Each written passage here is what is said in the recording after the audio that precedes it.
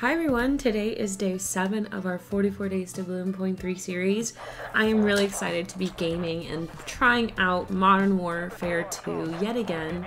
We're just trying to level up some more guns. We already maxed out the M4 and now we are maxing out the Cast-Off 7.62. So we're going to give it a try. We're going to see if we can have some good games. This is the first game of the day, so it could be a warm-up. Maybe we'll have some good rounds. Maybe it'll be complete shit, but we will see. That's the thing with me. I feel like I either have a good game or a shit game, and there's no in between. I'm either good or I'm bad. But it's okay. Hopefully by gaming every single day for the next 44 days, I will get more comfortable with using the PC and keyboard and have better accuracy. Dang it. See, that's what I need to work on, is also having better decision making. Like, I often will go through and there'll be two people there, and instead of going for the first person that is clearly attacking me, I go for the person that doesn't even notice that I'm a threat. And so I gotta be better at like taking my time and actually making clear, concise decisions on who I pick to shoot at and aim at. Because, you know, when you're gaming, they sometimes go together.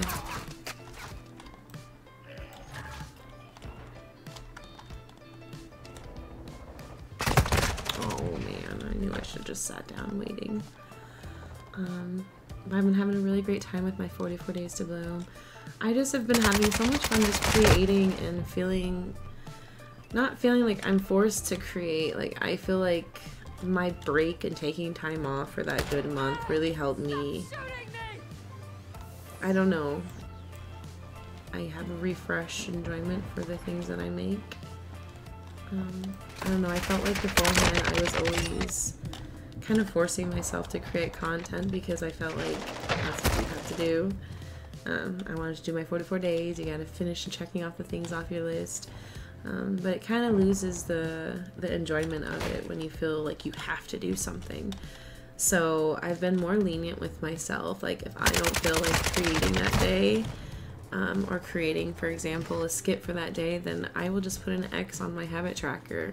And that was something that was really hard for me to feel comfortable doing. I always wanted to just check off my habit tracker, always have a check for every single thing, not mess up.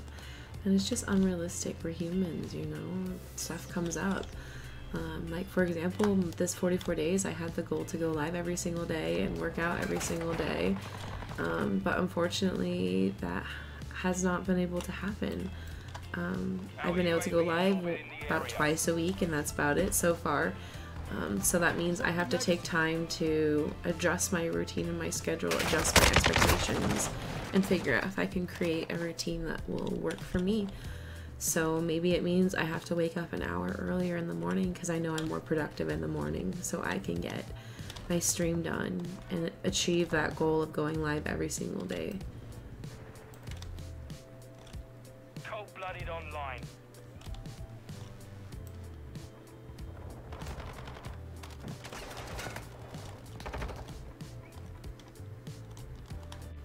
I don't know, I think I can do this. I know I can.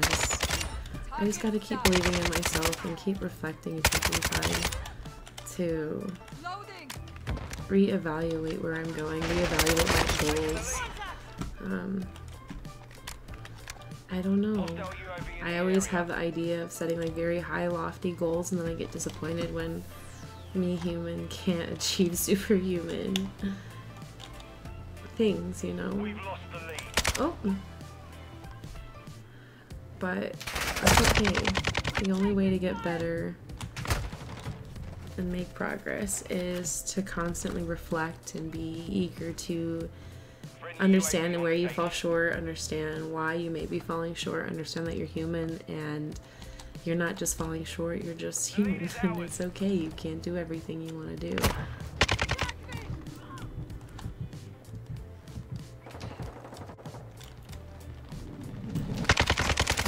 Damn it, I missed.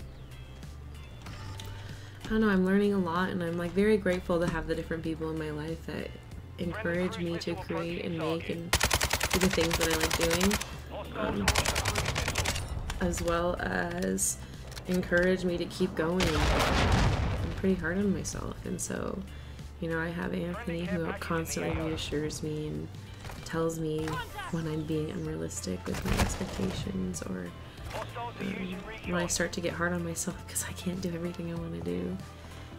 And so it's very helpful to find people in your life that help motivate and encourage you to grow, but also hold you accountable and tell you when you need to slow down. So he's encouraged me to just take it easy and stop putting so much on myself and just keep creating and enjoying the things I create, but also not being so mean to myself when I can't do all the things I set out to do. I don't know, it's been very eye-opening to me. I didn't realize I did that, where I would just have super lofty goals that seem very unreachable. Like I would go from 0 to 100 so quickly. And that's just because I love investing and jumping into things and immersing myself in what I do. Like when I see I'm into something and interested, like I go all in. And that is something beautiful, but it's also, it can be a curse. Because I dive right in head first, and sometimes I don't check to see if I have a life vest. But I've met different people who have become my life vests and who have helped encourage me so much, and that's just so grateful. And as I continue creating and making,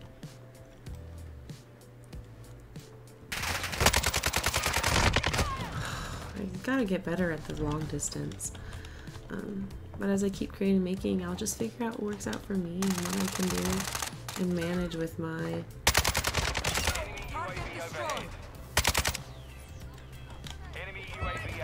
oh.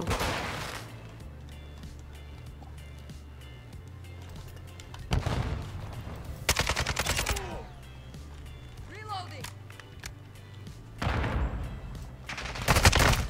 Damn it. But we're gonna keep doing it, guys. I'm just gonna keep on growing, keep on changing and fixing my mindset and working on trying to become the best me and enjoy life, enjoy myself, enjoy all things as I am now. And hopefully things will just keep getting better with that mindset. You'll keep finding the joy as you seek it. We've taken the lead. Hostile SAE near your position.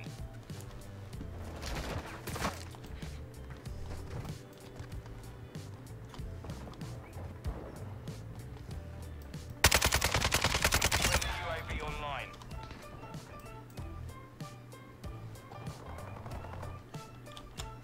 Friendly counter UAV is on station. Changing mag. Alright, we'll go back around.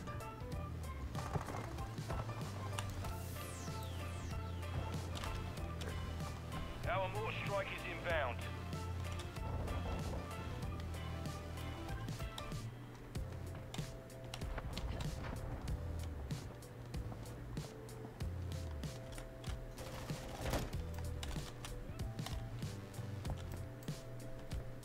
I don't know where they're at.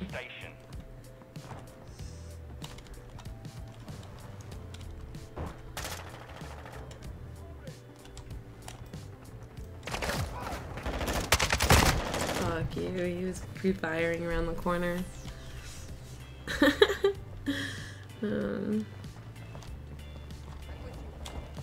I'm excited for tomorrow. I'm going to be an art teacher, so that will be fun.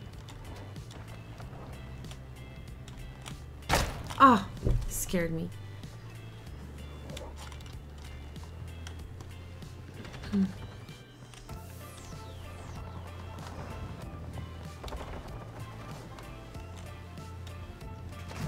Oh, damn it. What am I at? I'm at 10 kills. I had a good start and then I just kind of went downhill, so let's pick it up.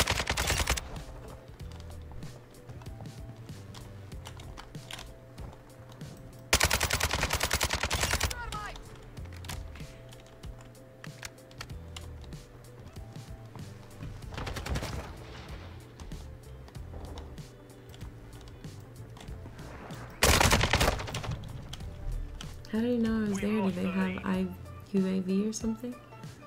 He just knew I was right in that corner. The lead is ours.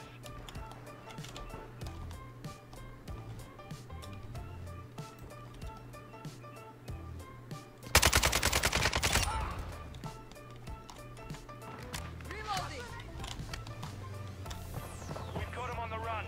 Keep it up.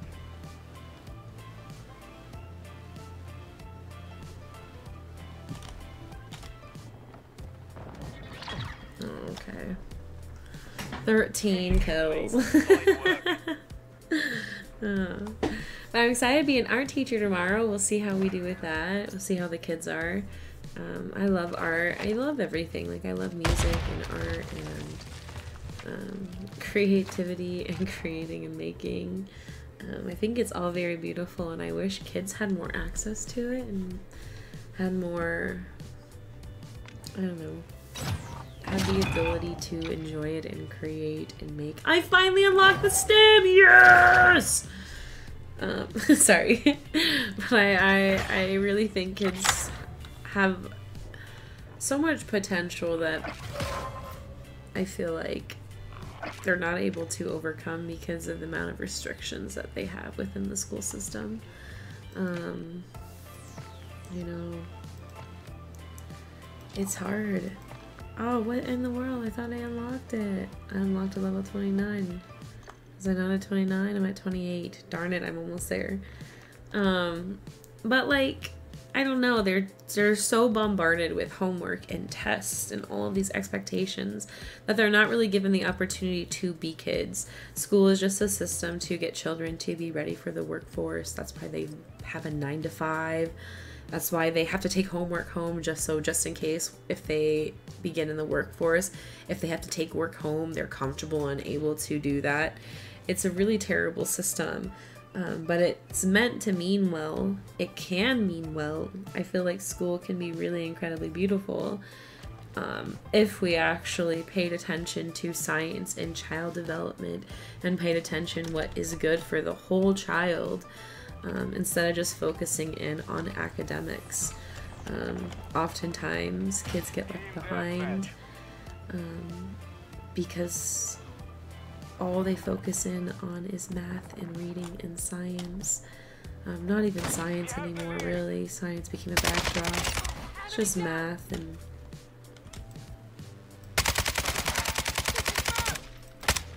Fuck me.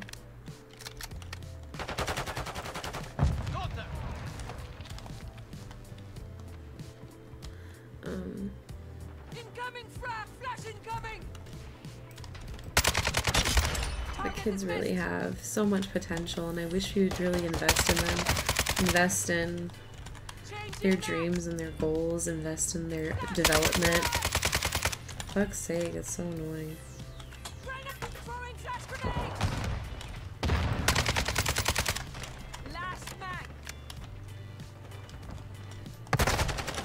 Fuck. That was rough. Like, for example, kids deserve outdoor education, kids deserve to have art every single day, kids deserve to have music every single day, kids deserve to have physical activity every single day, but guess what? It doesn't happen because all we care about is teaching to the test. Forgot which one it is. Is it V? What is melee? V.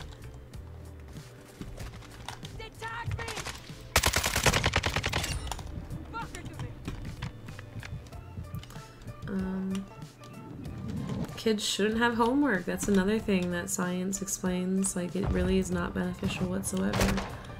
But we do it because there's just not enough time to teach them to the test, to pass the curriculum standardized tests that they have to take. You know, with No Child Left Behind, it created standardized testing to make sure kids they wouldn't get left behind, that they would make sure that they are not falling through the cracks and make sure that they are actually being taught in schools. However, what has ended up happening, it's changed and become so forced down on the teachers by admin and admin has pressure from other higher parts, like their superintendents. But it's just a system where it's forcing these kids to just teach, learn, test, only on core subjects like math and reading and writing. And because it's so pressure on the teacher, what ends up happening is the kids don't have time to learn social studies. They don't have time to learn science. Now science and social studies have switched off every other unit. So they'll do a social studies unit and then they'll do a science unit.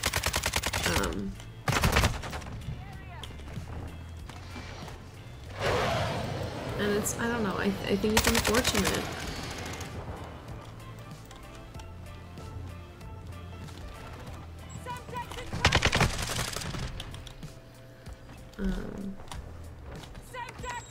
We know like how important it is for kids to have outdoor education, how important it is for kids to go outdoors and explore and learn with nature, and every kid has a different style of learning and different interests. Like, I don't know, I feel like we could do so much with our education system if we actually invested in it. And that's what's so unfortunate, is like so many good teachers would like to do all of these things, but they have to pay for it with their own money, and they're just trying to make it too.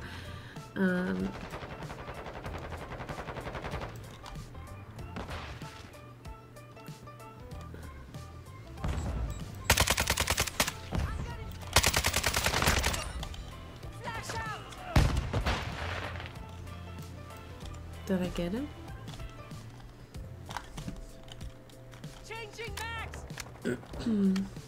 Oh shit. How do you get rid of that fucking bastard with his fucking thing? His shield. I've tried to kill him at least 3 or 4 times. I've not been able to because of the fucking...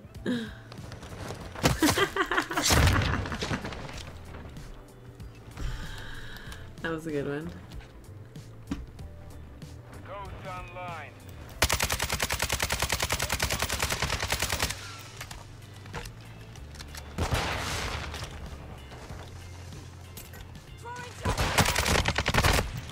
It's so annoying. He just sits behind it.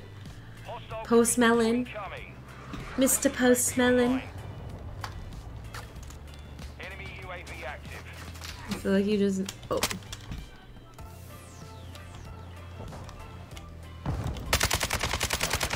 No! I missed! No! I missed again! Ah! Alright, let's go.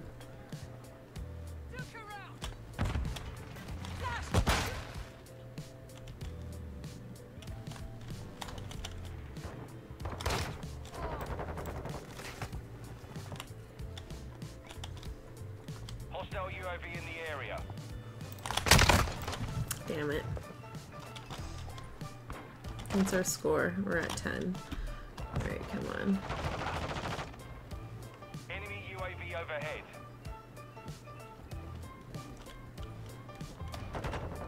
Hostiles launched a cruise missile.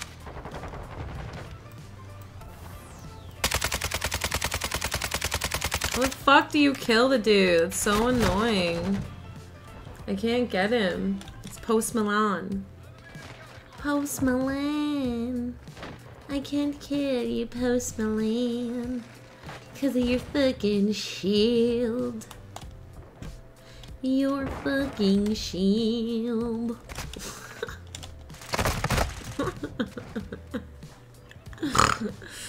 Oh, man.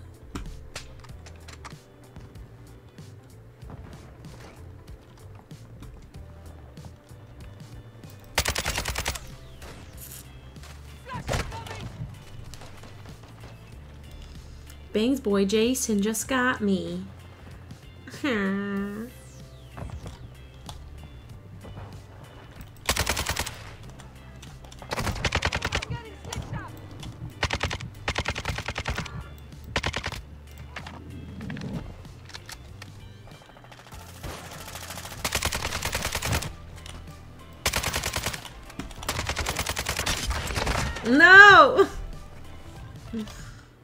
Thor's big hammer. I need to get like one of those throwing knives because that would have been really helpful. Friendly UAV on station. But I probably wouldn't have used it.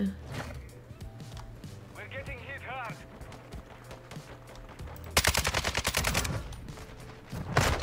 Who's behind me?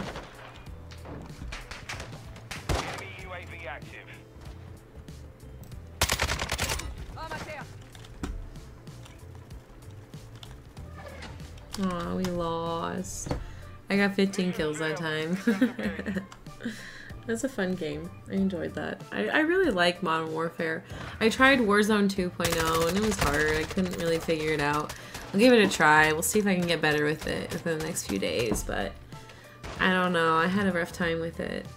I really have been enjoying Modern Warfare though. Look, Post Malone got 29 kills. I was probably half of those. Oh, thank you all. We're almost there to the stem shot. Just a little bit more. I feel like I've been working at the stem shot for a very long time. Thank you all so much for hanging out and watching me game. If you haven't hit that follow or that subscribe button on YouTube, follow me on Instagram, Pinterest, Twitch, TikTok, Facebook. It's all Lowtiiide with 3 eyes. We will see you guys tomorrow, but thanks so much for hanging out. Bye guys.